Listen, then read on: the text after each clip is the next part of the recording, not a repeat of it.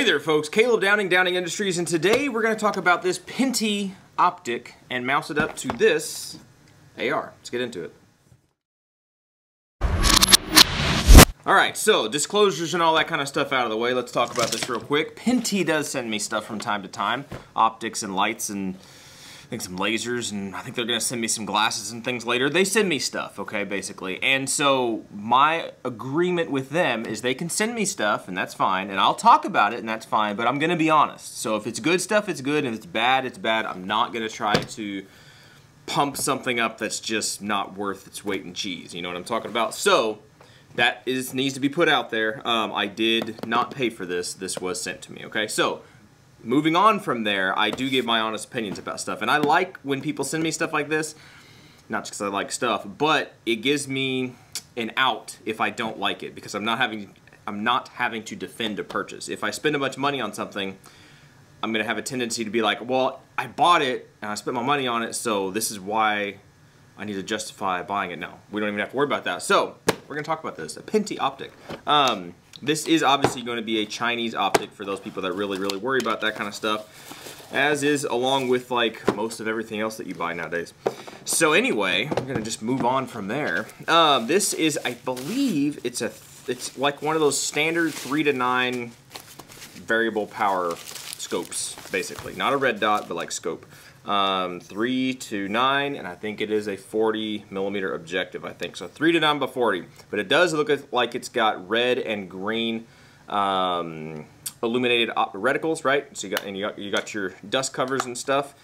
Pretty lightweight for whatever that's worth. Does not have those tactical turrets, right? So the exposed turrets, you have turret covers, right? So that you can do your adjustments.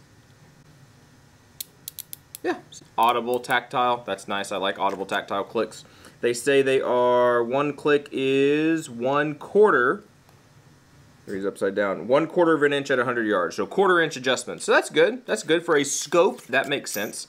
1/4 or an 1/8 or something like that. That makes sense. Instead of like one click is 1 inch at 100 yards, that's a little bit too much. 1/4 inch, yeah, that's doable. All right, you got your cleaning cover, snack pack, instructions, which everybody needs to read. A bunch of bubble stuff. Kids are like that.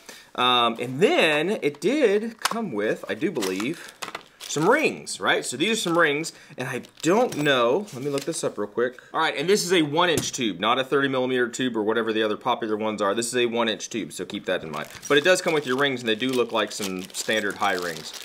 And they don't look like there's anything super uber special about them. They just have 2 screws on the top, right? Some scope mounts have 4, some have, I think I have had some with like 6, which I don't know why you'd need that on a regular rifle. But then you kind of have a thumb screw adjustment tightening hoochie pucker, whatever, on the side, right? That has a big slot on it for a flathead screwdriver if you want to use a flathead screwdriver. And there you go. That's pretty easy. We didn't have to use a bunch of weird levels and things and stuff. This seems to be pretty simple. So these little scope turret things, I can see these popping off already because they stick up. They don't fold flat. But it is nice, especially up here. We got a lot of snow and stuff, so it'll be good to keep the snow out of the actual optic itself. But there you go. That's kind of a look at that. Let's go ahead and put the battery in it, and I'll try as best I can to show you the reticle itself. I'll try. It doesn't show up in camera a lot of times, but I'll do my best on it. All right, the battery itself here is a 2032 battery, and thankfully they did not use a completely wacky random battery. Thankfully they have this guy. And do we actually have markings? No, we don't have any markings. So I'm just going to assume we have plus side up, negative side down. That makes sense to me. Let's go ahead and screw this guy in. Talking about the battery cap, you do have an O-ring, so hopefully that should help keep out a lot of moisture and dust and whatnot.